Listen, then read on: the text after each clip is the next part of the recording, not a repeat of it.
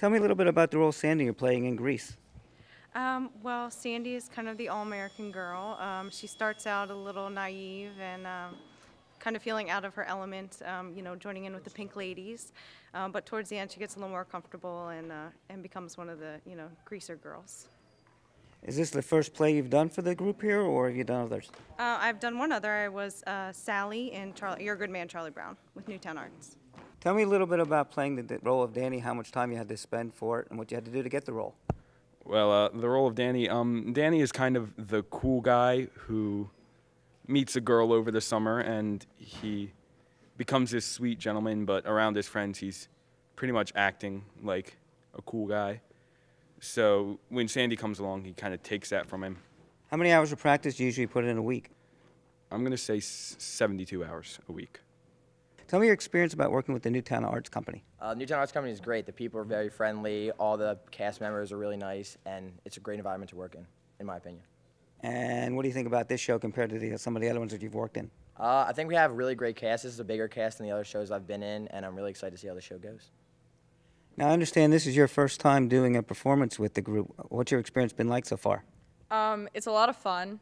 I've met a lot of new people, and it's just really great. Everyone's like a family here. So it's a real challenge to produce a show like this and direct it. Is this the first one you've done, or have you done other ones? No, I've done over 20 productions directing throughout Bucks County and Mercer County and in Philadelphia.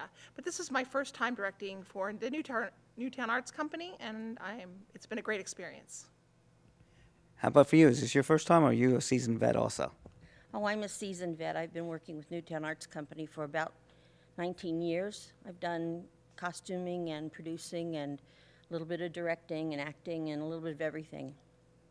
Now, has this show been fairly easy to do, or has it had unique challenges that some of the other shows haven't done for you guys?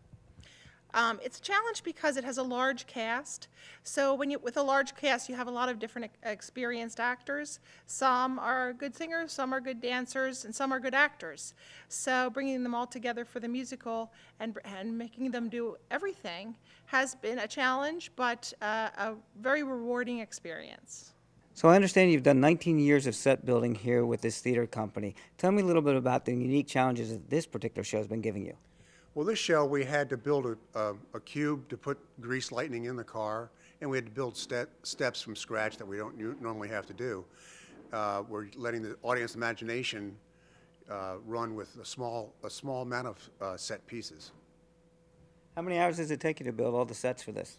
Oh, we've probably worked about eight or 10 days, about 6 hours a day, so like, do the math.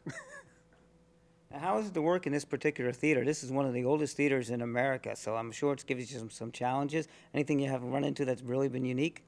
This theater is old. It's the oldest continuous operation movie theater, but we find the challenges here because it's a small stage and very small wings. So everything we build it for the stage. And if we have set pieces off, we have very little storage space. So we have to take that into consideration. The designer has to take that into consideration when they're designing the set pieces.